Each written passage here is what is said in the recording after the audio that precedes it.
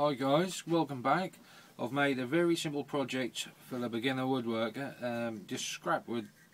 It's 2 inch by 3/8 of an inch. It could either be a napkin holder for a table, could hold menus on a table, could be for letters, you know, your correspondence.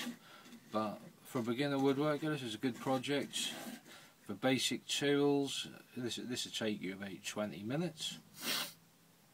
All you need to do, basically, get yourself a scrap piece of wood like this, measure 5 inches up, and get yourself a glue pot to get the curve on this piece of wood here.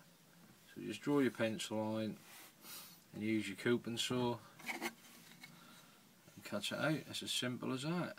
So that's 5 inches high, and you'll need 2 of those.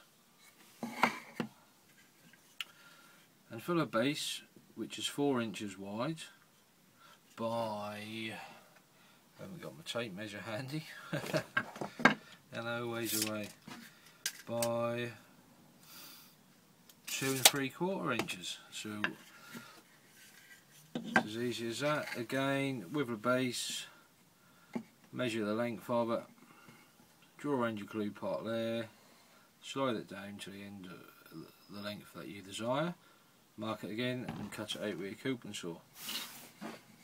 Very easy project for a beginner woodworker.